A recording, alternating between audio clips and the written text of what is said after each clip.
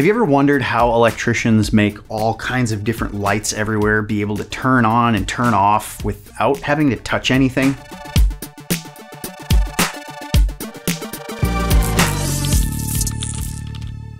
So, time clocks and photocells are two of a whole bunch of different devices and methods that we use out in the field to be able to allow lighting to come on at night, and then as the sun's coming up, maybe when people are coming into a store and it's still kind of dark out, we can have those lights come back on for a little while, and then once the sun's all the way up, they can shut back off.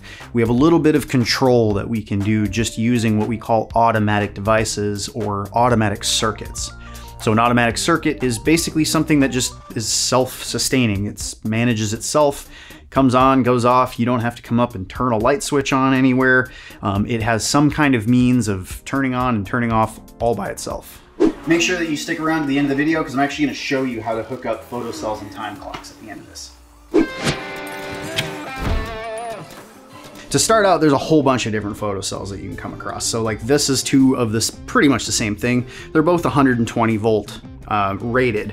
You might have some that are 208 rated or 277. So you have to be careful about what the rating of these are when you're ordering them. But essentially you'll notice there's black, white, and red, black, white, and red.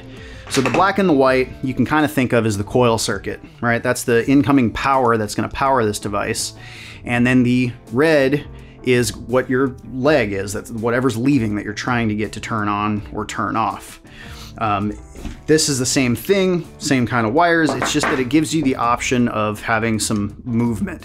Sometimes when you're pointing these things, it's hard to figure out where the sun's gonna be at, and then if the sun's going up and then it's behind a building, it might be dark for this thing for a long time. So sometimes you just need a little bit more controllability, so having a knuckle style will do that. Then there's also the button styles, which I really like. I use that a lot for demonstration purposes because it's really easy to blind them. You put your finger over it and the light almost immediately comes on. Next we have time clocks. They all generally work off of an analog clock system. So typically you're running a 120 volt circuit in to power the clock, to just make the clock spin constantly. They have trippers on them. Some people will put one set of trippers, so there is an on and off, or they will want an on and an off for the morning and an on and off for the evening. So they might have two on trippers and two off trippers. You can have different ratings with time clocks. You can have 120 volt, 208, 240, but it just depends on what kind of use you need from them. Are you studying for your test to become a journeyman or a master or residential wireman? We have practice exams. They're online exams, they are timed. You also get the printable PDF versions of them. So click the link below for practice exams and start studying today. So let's talk about the dangers of working with automatic devices. If you are working on something that is off, but the timer's still going on this, every time that tripper comes to whatever time it's set on, it's gonna change the state of the circuit. So people have gotten shocked because they think something is off and then they don't realize at a certain time of day, it's getting darker out and all of a sudden the photocell kicks on. And now all of those pole lights that you have your hands in that you're working on energize. So when you're working with photocells, when you're working with time clocks, always be cognizant of the fact that that's what you're working on and still go turn the breaker off. You ever wonder why some things don't have grounds on them? Like none of these photocells have a green wire coming off, but then there's some things like this that do have a ground. There's even time clocks that are plastic that don't have any grounding. So that's the reason. If you have anything that has a conductive surface that I could put my hands on and get electrocuted because it's made of metal and metal's a conductor, you have to ground that. You have to hook a ground wire up to it. Anything that's plastic that doesn't have any way for you to get shocked doesn't have to have a ground wire, and it's actually in 250.4A2. It says grounding of electrical equipment. Normally non-current carrying conductive materials enclosing electrical conductors or equipment or forming part of such equipment shall be connected to earth so as to limit the voltage to ground on these materials. It is for things that are metal. If we put something that is not metal inside of a metal enclosure, we do have to ground the metal enclosure, but if it's in plastic and it's made of plastic, don't need a ground. Now let's look into how photocells actually work. So photocells always kind of like tripped me out a little bit when I was starting in the trade, because I would think of them as like a solar panel, but it's not the same thing. You can really think of these as just a contactor. It's essentially the same thing. You've got a main power circuit where we're running, just like a contactor is going to have a power circuit going into the top of it. And then we have a control circuit that is a completely separate circuit that allows the functioning of the device. And we have a control circuit in a photocell as well, but the control circuit is the photons. So it's the photoresistor interacting with the photons. And as photons come in, there's a variable resistor inside of this thing called a photoresistor. And the more photons that come in, it changes the amount of resistance. No photons, it goes back to a different resistance. So it's constantly going to be changing its resistance to allow a switching device inside to open and close. So just like on a contactor, this control circuit will allow the opening of these or the closing of these, but it doesn't interact with the actual power circuit at all. Photocell does the same thing. So once we have photons that are coming in, we open the circuit. But when there's no more photons, it closes the circuit. So this is kind of like from the factory, a photocells normally closed. That's why a lot of times when you install a photocell brand new out of the package and you go turn power on, it's already in its closed state. So usually the light turns on right away, and then once the photocells start coming in, it changes its states and it turns off. And then, you know, at night again, when the resistance changes, it'll close again and send power out to lights. So that's how photocells work. Just kind of think of them as like a contactor or a relay. It's just that the control circuit is the photons and the power circuit is the incoming wires that are hooked up to your black and white. Did you know that photocells and solar panels actually have a lot in common? They're both harnessing energy from photons that are coming from the sun. It's just with photocells, we're just using the photo part of it to open and close a switch. Whereas a solar panel, we're using it to power a load. So rather than having a generator that is creating the current motion inside of conductors, we're using solar power. We're using photons to create the movement of the current. So with solar panels, we actually want that current to drive a load to actually create a circuit for us that we can power equipment. But with a photocell, all we're trying to do is open and close a switch. Now you know.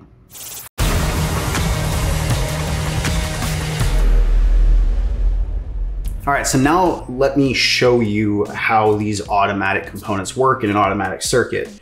I've got in front of me 3 different contactors, a manual switch, a photocell, and a time clock.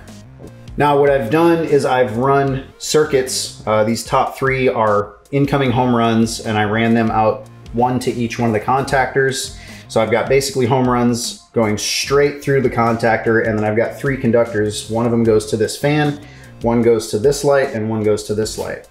And then I have coil circuits, so each one of these contactors works because there's a coil that's being energized, so each one of the coils is wired to one of these devices. The first coil I've got run over to a time clock. When the timer hits certain times, it will send power and energize this contactor. It'll close the contactor and it'll turn the fan on. And the second coil circuit goes into the photocell, comes out and goes to this second coil, and that will turn on this light. And the third one is just a manual switch. So time clocks, if we're gonna be controlling, say like parking lot lighting, this little time arrow is set to as whatever our current time is.